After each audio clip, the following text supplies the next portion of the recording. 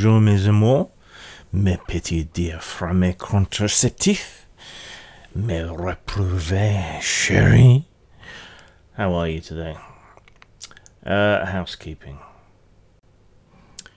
I need money because there's a bunch of work that needs to be done on the house, and I need to make it reasonably quickly. So if you've got any small-scale freelancing, editing, anything like that you need done, or you want me to weigh in on, now's the time. Unfortunately, I feel like I've kind of lost my mojo at the moment. Some of that is the sort of inverse sads I seem to get. Warm weather, sunshine always seems to set off my depression for whatever reason. So yeah, bit of a struggle there, but I do need money, so Ronin is probably going to take a little bit of a back seat while I wait on some collaborators and so on to do stuff for me anyway, and I'll be concentrating on old half-finished projects or quick things that I can bang out relatively easily to make some money. I'll continue to spend money on projects I've already made commitments to, and artwork for Ronin. But for any of these kind of quick and dirty projects that I need to bang out to make some money, probably, unfortunately, that's going to mean AI art, because I need to raise about $4,000 all told. So you see my problem. Hopefully people will be slightly forgiving if I explain the reasons why. So yeah, expect a lot of quick, fast material. I mean, the quality will still be there as much as I can manage, but I need to make some bar pretty quick. So again, if you've got any freelancing, editing, stuff like that that's not too big a project, then let me know, and I'm willing to work on it. Also, it's probably worth mentioning my Patreon again. Yeah, if everyone who watches the channel every month put in $1 a month to my Patreon, not only would that encourage me to create patron-only content to a much larger degree than I already do, but it would also solve the problem very nicely. So, I mean, you know, I work hard as much as I can. So your existing support means the world, but obviously it would be lovely if more people signed up. But at the same time, I recognize that things are tight all over. Speaking of which, stop the Tories, .vote, or less eloquently, fuck the Tories, specifically. Alright, moving on to comments. Now, after the marathon sessions of recent weeks, I had lots of comments, but most of them were fairly nice and agreeable, or didn't particularly need me to reply much more than I already have in text. So things might go a little short, but there's a few argumentative wankers who posted enormous screeds, and whom I'd said I would reply to in the comments video, so strap yourselves down for that, I guess. Right, on the Heavy Gear 4 review, someone whose name is missing from the cut and paste, I apologise, says, "I'm glad I'm not the only one who is let down by the 4th edition. I really wanted this to be excellent, but it just isn't that great. I suspect that the new system actually works well, but it's been overly complicated in a deliberate attempt to make it more modern and flexible. Reliable dice, undefined attributes, quirks, and player-defined skill lists all sound good, but they just bog things down. I'm a fan of the way they changed the basic mechanic, though, with target numbers and dice pool building.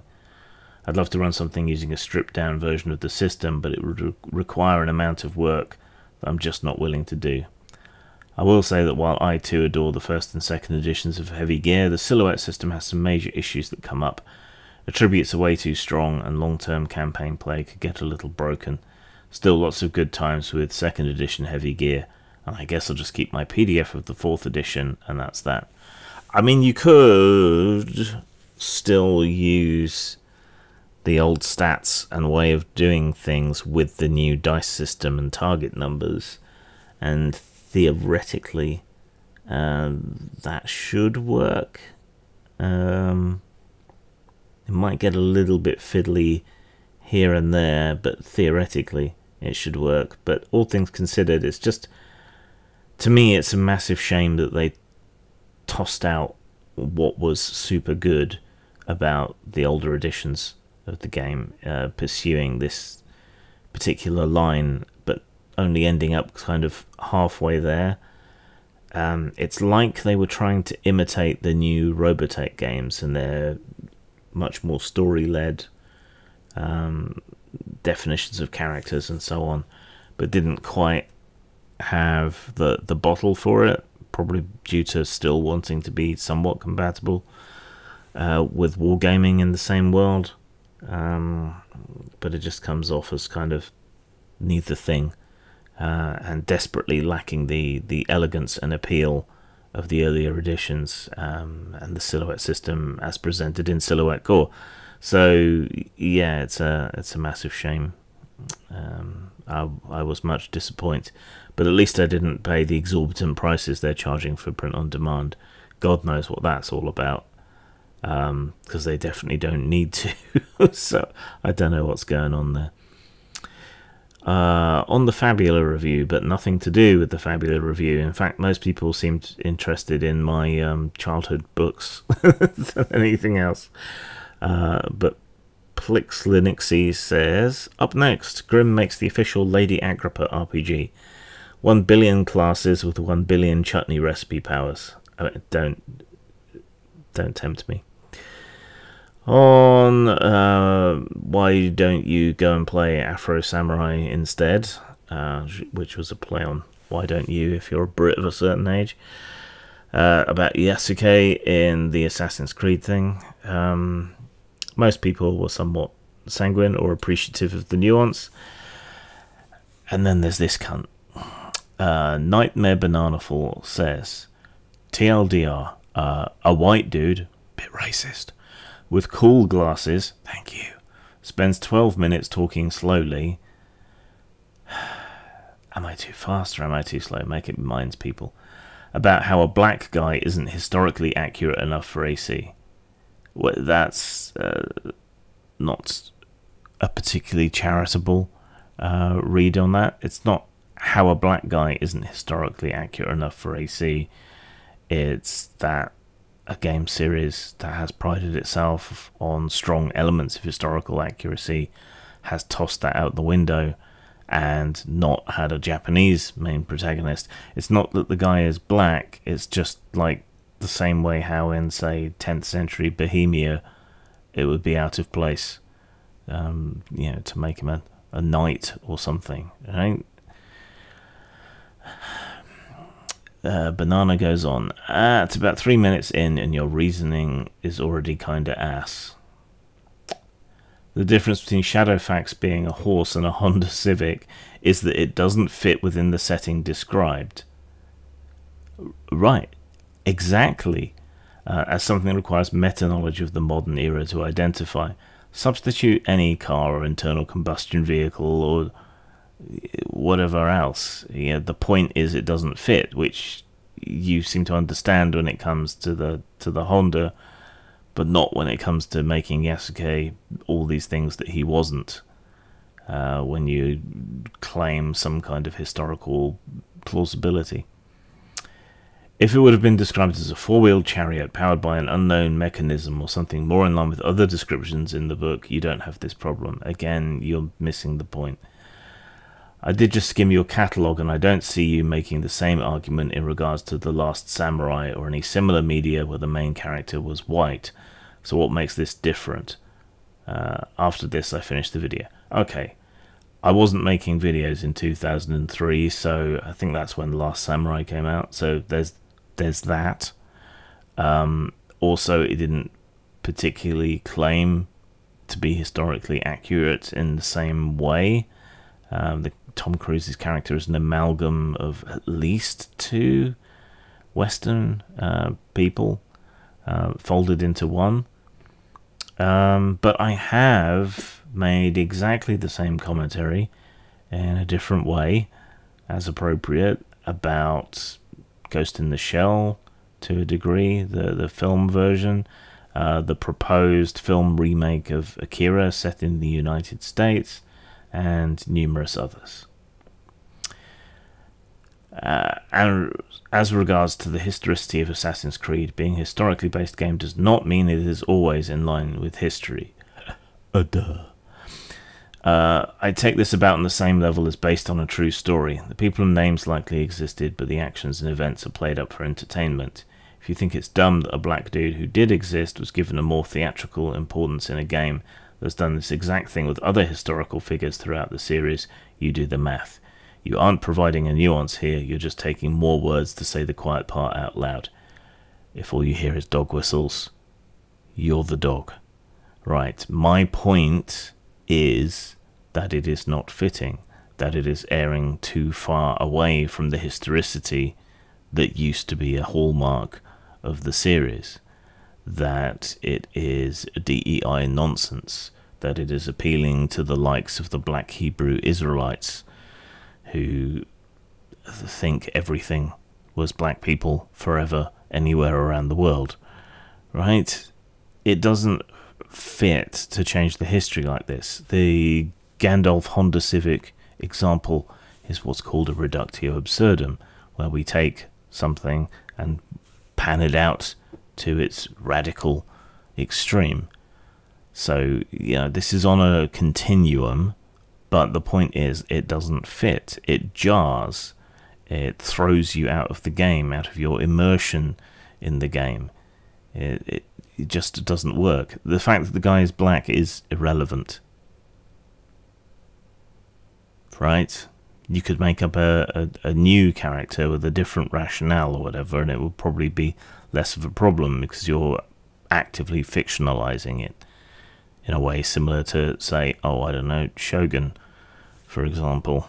Though there are real life examples for that to be based upon, but turning Yasuke into something he wasn't to appeal to the black supremacists out there, it doesn't strike me as a particularly good idea, and it's immersion breaking. It doesn't make sense. Yasuke, as they're presenting him in this Assassin's Creed, is a Honda Civic in Middle-earth. Nutmeg Banana then goes on, because I said he almost had it at the start of that sentence about the Honda. He says, and you almost had it, but that part you cut off adds the reason it doesn't fit in the setting. No, the reason it doesn't fit in the setting is because it doesn't fit in the setting. How it's described. Read the whole sentence before interpreting, but that's where you went wrong. I didn't add the second half to hit a word count. No, but you carried on after you seemed to get it. The DEI ghouls are a made-up boogeyman, the same way the evil Satanists were made up in the 90s. No. The evil Satanists didn't exist and never existed. The DEI ghouls do and have for a very long time, all the way back to Silver String Media. They run protection rackets on games. We know this. They are outed by their own words. They are on video. Just because the right wing has blown this up far beyond what it actually is, doesn't mean what it actually is isn't an issue. He goes on to say, it's just attempting to assign blame to a minority group for systemic problems. No. You're just finding a flowery way to be racist. No, go fuck yourself. And I assumed you capable of retrospection to at least 2003, since you're whining about a black guy from over 400 years ago. No, you moron, I wasn't making videos in 2003. That's the point, so why would I have covered it? Right, the DEI thing is a problem. Why is it a problem? It's a problem because they are prioritizing what they think of as inclusion over all other elements. Verisimilitude, suspension of disbelief, plausibility, story, plot, serving even racial minorities that haven't been served up until this point, and so on and so on and so on. They inshitify everything they get their hands on. There are good ways to do the things that they want to do, but they are not interested in doing them. They don't care about historicity. They don't care about accuracy. They don't care about good story. They are about a box-ticking exercise and mangling and hammering things into shape. And as a result, we tend to end up with a less good product. And it's about pandering. I am in quite a few little minority groups as a person, and I find this patronizing and disgusting, and it results in a less good product. I don't want to be patronized to. I want better products. If I'm going to see stories about people whose little identity categories I'm in, well, for one, I don't care, but if they do that, I want good stories first and foremost. You wanker. Ghost of Tanalorn says, do you know what would have been a more suitable game? An Assassin's game in Africa. Egypt doesn't count. Poor Egypt, never counts. Perhaps more East or West Africa. Or perhaps we could have an African protagonist who's a Boer during the Boer War. How about that? On my election video, you're an election, Harry. Edward Kopp says, isn't your Labour Party anti-Semitic? My Canadian Jewish friends have been pretty down on them. Yes and no.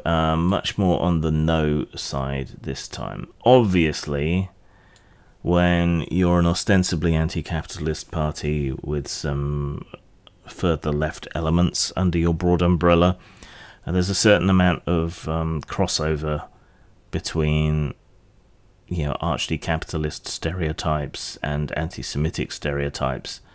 You'll also tend to find a lot of human rights campaigners who are, for obvious reasons, against the kind of things that Israel sometimes gets up to, or is getting up to at the moment. And it's very easy for enemies of the party to characterize a lot of genuine objections and issues as anti-Semitism, and it also provides cover for genuine anti-Semites. So the previous leader, Jeremy Corbyn, was very sort of active, both in anti-capitalism and campaigning against things going on in Israel, and so it was very easy to paint him as an anti-Semite, and maybe he is.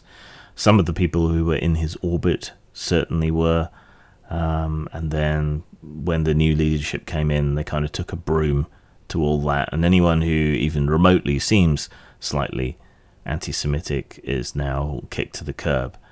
This may have ended up backfiring and may soften Labour's seeming inevitable victory in the coming election, because there are fairly large cohorts of South Asian and Middle Eastern voters in primarily urban Labour districts who would normally vote Labour but won't, due to them being a bit soft pedal on Israel. So yeah, it's like all things, it is nuanced and tricky. On an older video about Dungeons and Disabilities, someone called Hartthorne wrote several essays. I don't want to be accused of taking them out of context, so let's go. Hartthorne says, it's so funny that your entire argument is completely facile. There's not one single person that is saying you, specifically, have to make every one of your characters have your disability. I've played plenty of characters that do not have my disabilities, but I also have played plenty that do, and y'all are the ones trying to tell other people what they are and are not allowed to play. Y'all are the ones getting tetchy at the existence of these rules and these characters that you're more than allowed to just ignore. If for whatever reason you find the entire class of cleric to be obnoxious, you could just not allow them at your table. False equivalence, but hey-ho. But you don't get to disallow them at anyone else's table. That's literally the beginning and end of the argument. There are games out there that I think suck. I might, on some rare occasion, their existence is brought to my attention again, mention that I think they suck, but I couldn't even be bothered trying to tell someone who likes the game that they're not allowed to play it. We all know Fatal is a craptastic game, but if someone has decided to play it, well damn Godspeed, you dumb emperor. I can call a book racist. I can point out racist concepts in the book. I can show times the creators said racist shit. None of that is ever going to give me the ability to stop someone else from using it. I might say I don't want those kinds of players at my table, and I'm allowed to make that restriction. If you don't want someone who uses the combat wheelchair rules to play at your table, that's the end of the discussion. They aren't allowed there. And yes, you might catch some flack for that call, but that's kind of how this works. If I decided to play Equestrian Knights, the My Little Pony RPG, I wouldn't be surprised if some people had thoughts on it. Like, seriously, at the end of the day, say your piece and move on. Half the issue with the disability at the table discourse is the people who don't want these rules at their tables insert themselves into conversations that aren't about their tables. They take personal umbrage with other people playing the game the way they want to play it. Write your pithy one-liner and then leave. Clearly this is not the conversation for you. Go out and find a conversation about something you do want to have at your table. Oh, my poor sweet summer child, you have everything exactly backwards. Right, because it is the pro people that are harassing everyone online. It is the pro people who are insisting that if they turn up at your table at a convention or a game club or a store game or whatever else, that they must be allowed to play their weird self-insert character. Right? Everyone else is resisting that. And it's more than just you can ignore it. It's being put into what seems like every game now, along with those retarded safety rules. And you will be attacked, you will be cancelled, and so on just for disagreeing. Right? Even if you are disabled yourself, and you explain eloquently, as I do, what your objections are about being pandered to, and how stupid it is, and what kind of difficulties people would have with disabilities trying to adventure. And the combat wheelchair is ridiculously OP and inexpensive for what it is, and it takes away the point of playing a disabled character, which is to be fucking disabled. What's the point of playing a disabled character where it has precisely zero impact on your ability to cope with dungeons and so on? That would defeat the object of playing one, or even self-inserting. So, I mean, how you get this exactly backwards, I do not know. You're clearly commenting from Bizarro World. But that's not all. He goes on. Hartthorne says, been there since the beginning, and it's the exact same pattern every time, that some people want to include this in their games, gets a bunch of people who don't, making up every excuse under the sun of why it won't work. Because it won't. And every single reason is both dopey as hell, it's not, as well as entirely irrelevant, it's not, because it's not their table. It is. It's everyone's table. Excuses like magic can just fix it. It can. Which isn't actually rules as written. It is. Or that there should be more penalties, which would violate already existing rules. No. Plus real-world examples of disabled people doing the exact thing. No. It's not realistic. Correct. Yeah, neither is the entire rest of the game. Oh no, it's the but my dragons argument. And no, not the magic and fireballs, but even the supposed to be realistic stuff. Encumbrance, movement speeds, the entire concept of hit points, all utterly baffling nonsense if you were to apply a real-world perspective to them. Again, it's just not an excuse to toss reality out of the window. Right? The fantastical elements demand that other elements be more realistic. And just because there is magic and fireballs, and even hit points, it doesn't mean that someone in a crude 17th century style wheelchair is going to have an easy time of it navigating a spiral staircase, for fuck's sake. No one is trying to make you use them. They are. No one is saying you must make your character with your own disability.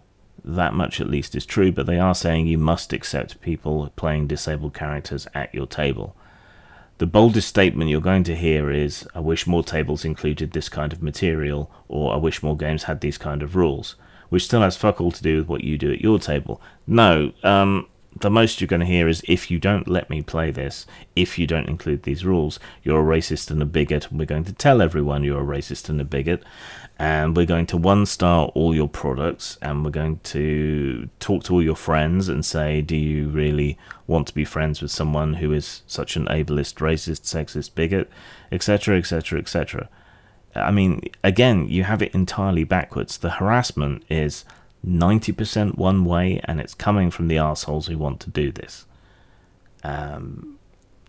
If you want to include disabled people at your table or whatever else, and you don't want it to have any consequence or impact on the game whatsoever, knock yourselves out. But stop harassing people who disagree and who point out why they disagree.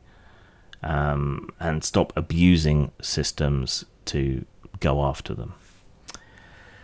Hawthorne further goes on to say, how are they trying to impose it on anyone? Well, we've just covered that. That it exists. They say, wow, this should be at every table. In hyperbolic praise. Not in hyperbolic praise, they mean it. Even if it's in the core rules, like with Cyberpunk Red, I mean, it's not, but it's still shit that it's in there. It's still a subsystem that pairs with the assumption that the majority of characters are fully abled. No one can impose this on you. Stop acting like the victim of shit that's impossible. Again, conventions, club games, store games, right? And the constant online harassment that goes on. There are attempts to impose it by these people who need to fuck off. Hawthorne continues. It's in like 3 high-profile game books. The primary harassment is against the people making disability content. No, it isn't. Being disagreed with is not harassment. And yeah, again, if you show up at my table and make a stink that I'm using this content or these themes, guess what? Move the fuck along and find a different table. Again, we've covered all that. And hey, I will say that advice just as much applies if I show up to your table and want to play my blind genderqueer dancing bard. If you say we don't do that, or even this is how we're going to do that, it's on me to accept your table's guidelines or move the fuck along. Except motherfuckers like you don't. You kick up a stink. You get people kicked out of conventions. You get people cancelled. So go fuck yourself. Same with safety tools. If you don't have them, I might mention, might object, but if it's a clear stance, I will just not play with you. Which is the only use they have, is filtering out wankers. A con might require them as a matter of policy for their own protection. Never needed them for 40 years before that. In which case, that is again their right to do so, and you can play elsewhere. Such as where, exactly. Plus it creates an unsafe atmosphere where wankers like you can weaponize those quote-unquote safety tools to fuck with people, and that has happened on multiple occasions. Hawthorne finishes up by saying, that's not even an attempt to refute my points. Well, when you don't have any points, there's nothing to refute. Maybe there are more books, but pretending it's anywhere near ubiquitous is silly as fuck. The rest of my comment is just facts. Well, this must be some strange new definition of the word facts that I was previously unaware of. It is ubiquitous. It is oppressive. It is enforced by harassment and social exclusion and disingenuous characterization of any objection as being istophobic. So I said I'd give you a nice long reply in my comments video. Here it is. You're going to be one of my rare bans from the channel. Go fuck yourself. And lastly, on the Kalergi plan. See, Hawthorne, here's how you do the same kind of thing without wasting so many photons on people's computer screens. Pip5935 says, lol, soy boy leftist. You see, that has all the intellectual content that your comments had in a single sentence. And we can just skip straight to go fuck yourself. And it's so much more efficient. Javiano Iglesias says, when the Spanish landed in South America, they intermarried with the local tribes. The result is the Latino people. Yes, replacement can happen. Nobody was replaced in that instance, were they? People intermarried, as you said, became a blended population. But there are still aspects of those local native cultures there. So, and that's over many more hundreds of years, and in a time without modern medicine, where the many plagues they carried over from Europe did a real number on the local population. So it's not a valid comparison, and there's no replacement in your example. So you two can go fuck yourself. I tell you what, everyone can go fuck themselves. That's the kind of self-insert we should be advocating for. Zang. Pulp Nova is a collection of short stories in the old pulp style but with a modern twist. You should find something here you like, from western to mythos horror to science fiction. You can get Pulp Nova at Drive-Thru Fiction, on Amazon, or in hard copy from lulu.com.